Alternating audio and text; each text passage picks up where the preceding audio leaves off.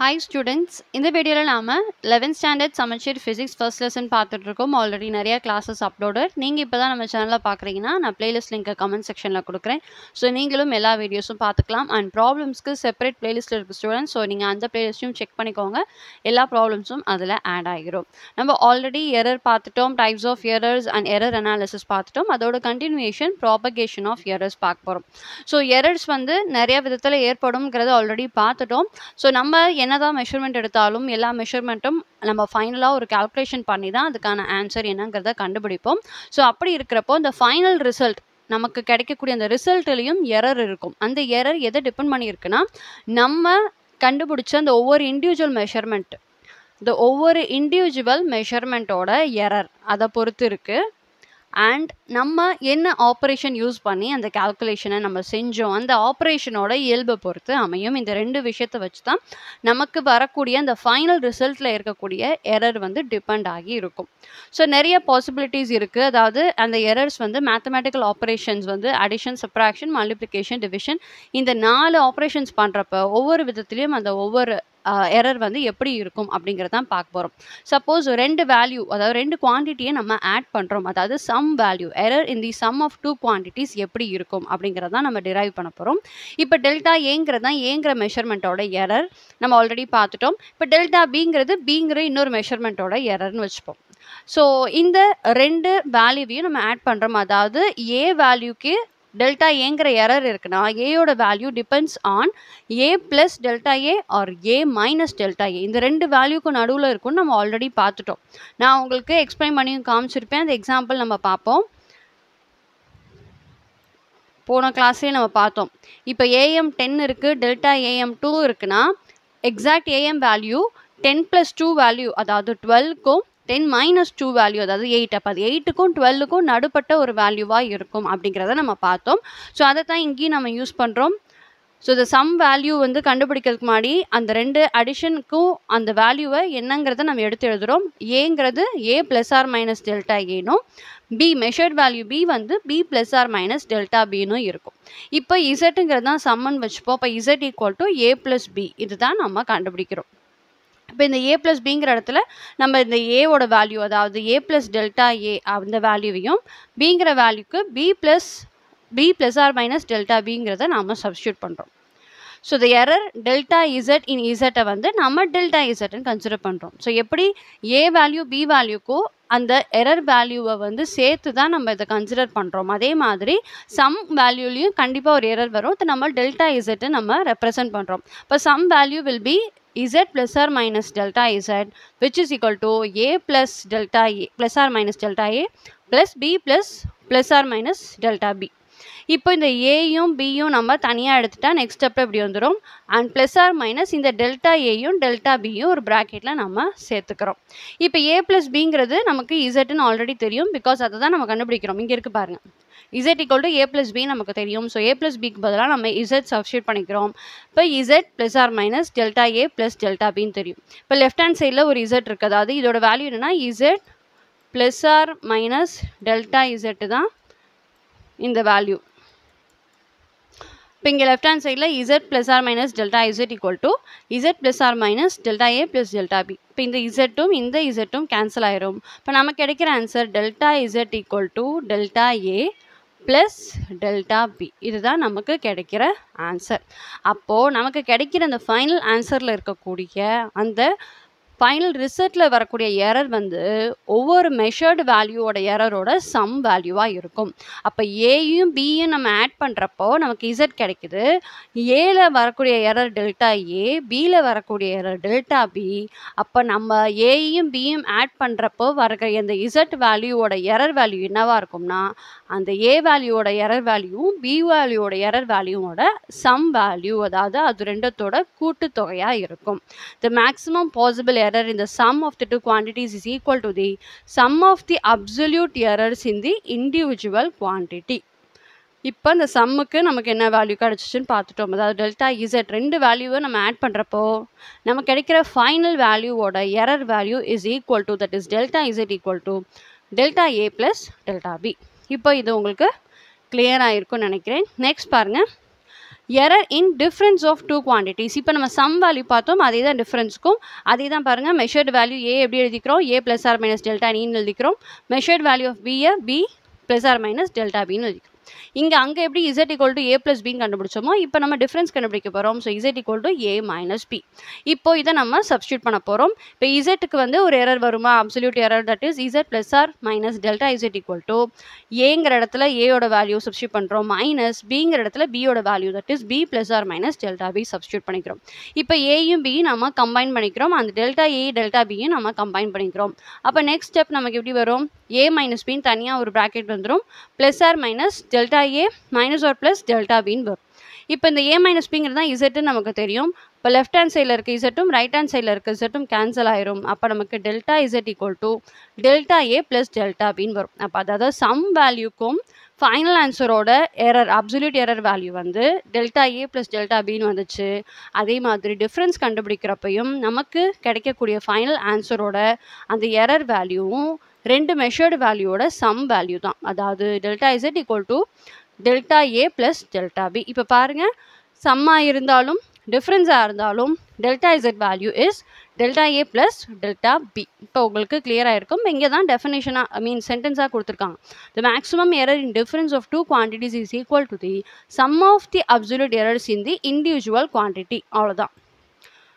இப்போ உங்களுக்கு டிஃப்ரென்ஸும் புரிஞ்சிருக்கும். நெக்ஸ்ட் பார்ப்போம்.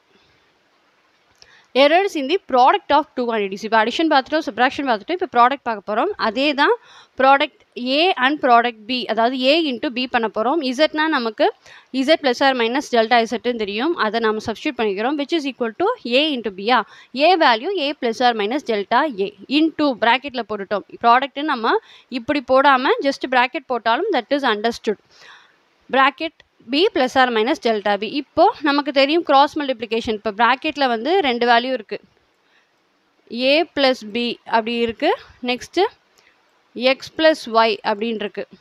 ஸோ இதை ஃபர்ஸ்ட் இதோட மல்டிப்ளை பண்ணுவோம், அண்ட் இதை இதோட மல்டிப்ளை பண்ணுவோம், அப்புறம் இதை இதோட மல்டிப்ளை பண்ணுவோம், இதை இதோட மல்டிப்ளை பண்ணுவோம். இது வந்து நமக்கு தெரியும் ப்ராக்கெட் மல்டிப்ளிகேஷன். ஸோ அப்படி நமக்கு பண்ணுறப்போ ஏ இன்ட்டு பி, இது மல்டிப்ளை பண்ணுறப்போ ஏ இன்ட்டு பி வரும், plus R minus A into delta B, next plus R minus B into delta A plus R minus delta A into delta B.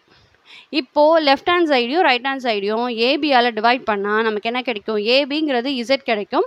So Z cancel ஆயிரும், one value வரும், one plus R minus delta Z by Z which is equal to, and இங்கே ஏபிங்கிறது Z நமக்கு தெரியும், AB divided by AB வந்து one ஆயிரும்.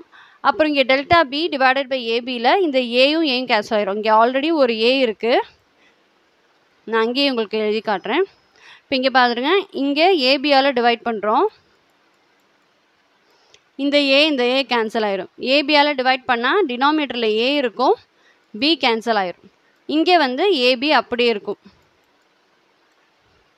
அப்படி தான் நமக்கு இந்த ஸ்டெப் கிடச்சிச்சு. So delta AB divided by ஏபியில் இந்த ஏ வேல்யூ கேன்சல் ஆயிடுச்சு, நமக்கு இந்த பி வேல்யூ மட்டும் இருக்கும். அண்ட் பி டெல்டா ஏல டிவைடட் பை ஏபியில் பி கேன்சல் ஆயிரும், ஏ மட்டும் இருக்கும். அண்ட் டினாமினேட்டர் இங்கே ஏபி அப்படியே நமக்கு இருக்குது. இப்போ நமக்கு தெரியும் delta A value delta B value ரொம்ப சின்ன வேல்யூ. ஸோ அப்போ அந்த ப்ராடக்ட் வேல்யூவை நம்ம இக்னோர் பண்ணிடலாம். மல்டிப்ளை பண்ணால் ரொம்ப சின்ன வேல்யூ தான் கிடைக்கும். அதனால் இதை நெக்லெக்ட் பண்ணிட்டா நமக்கு கிடைக்கிறது delta Z divided by Z equal to delta A by A plus delta B by B வரும். இந்த ஒன்றும் கேன்சல் ஆயிரும். இப்போ நமக்கு final answer delta Z divided by Z equal to plus or minus delta A divided by A plus delta B divided by B. இப்போ நமக்கு product வேல்யூக்கு difference, product வேல்யூவோட error என்னவா இருக்குன்னா, the maximum fractional error in the product of two quantities is equal to the sum of the fractional error of the individual quantity. அப்போ fractional error இது வந்து A ஓட fractional error, அதாவது delta A divided by A, B ஓட fractional error delta B by B. இப்போ இது ரெண்டத்தோட addition தான் அந்த ரெண்டு வேல்யூவோட ப்ராடக்டோட எரர் வேல்யூ அப்படிங்கிறது நம்ம பார்த்தாச்சு. ஸோ இப்போ இது உங்களுக்கு ரொம்ப கிளியராக இருக்கும்னு நினைக்கிறேன். நம்ம லாஸ்ட்டாக பார்க்க போகிறது என்னென்னா error in division R quotient of two quantities. இப்போ ஏ இன்ட்டு பி பண்ண மாதிரி ஏ டிவைடட் பை பி பண்ண போகிறோம். இப்போ Z equal to A divided by B. இப்போ இங்கே அதோட வேல்யூ சப்ஸ்டியூட் பண்ணுறோம். Z equal to Z plus or minus delta Z. A வந்து A plus or minus delta A divided by B வந்து B plus or minus delta B. இப்போ A வந்து நம்ம வெளியே எடுத்தோம்னா இங்கே 1 வரும். இந்த வேல்யூக்கு டினாமினேட்டரில் ஒரு A போயிடும். அதே மாதிரி Bயை காமனாக வெளியே எடுத்தோம்னா 1 plus or minus delta B divided by B நமக்கு கிடைக்கும். இப்போ இந்த ABயை தனியாக ப்ராக்கெட் போட்டு நம்ம எடுத்துக்கலாம். அது ஒரு ஃப்ராக்ஷனாக A by B product of இந்த வேல்யூ அதாவது 1 plus or minus delta A by A into denominator value மேலே வரப்போ இன்வர்ஸாக வரும் நமக்கு தெரியும். அப்போ 1 plus or minus AB divided by B the whole inverseன்னு வரும். அப்போ இந்த ஹோல் இன்வர்ஸை நம்ம வந்து ஆப்ரேஷனை சேஞ்ச் பண்ணி அதை நாம் இன்வர்ஸை ரிமூவ் பண்ணிக்கிட்டோம். அதாவது இந்த எக்ஸ்பிரஷனை நாம் யூஸ் பண்ணுறோம். 1 plus x the whole power n equal to 1 plus nx அப்படிங்கிறது நம்ம டிரைவ் பண்ண ஒரு எக்ஸ்பிரஷன். ஸோ அது நம்ம வந்து ஏன் வந்ததுங்கிறது தான் மேக்ஸில் தான் டீட்டெயிலாக படிப்போம். இப்போ அந்த எக்ஸ்பிரஷனை யூஸ் பண்ணுறோங்கிறது தான் புக்கில் கொடுத்துருக்காங்க. So 1 plus x the whole power n. So இந்த வேல்யூவை நம்ம 1 plus x nxங்கிறத எக்ஸ்பிரஸ் பண்ணால் நமக்கு இந்த மாதிரி கிடைக்கும். அதாவது z plus or minus delta z equal to z a by bங்கிறது தான் z நமக்கு தெரியும். ஸோ அது z அங்கே போட்டுக்கிறோம். Product of 1 plus or minus delta a by a into 1 minus or plus delta b by b. இந்த expression use பண்ணி நம்ம அப்படியே எழுதிக்கிறோம்.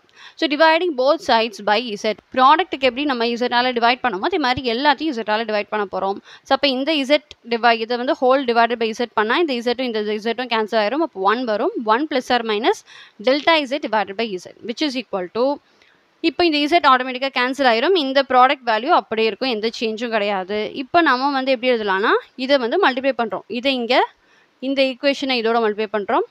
இந்த டேர்மை இதோட மல்டிப்ளை பண்ணுறோம். இந்த டேர்மை இதோட மல்டிப்ளை பண்ணுறோம். ஸோ ப்ராக்கெட் மல்டிப்ளிகேஷன் பண்ணால் நமக்கு இப்படி கிடைக்கும்.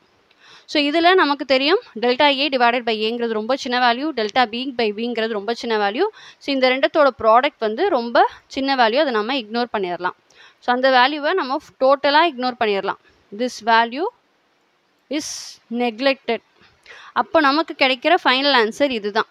as a term delta a by a and delta b by b are small, their product can be neglected.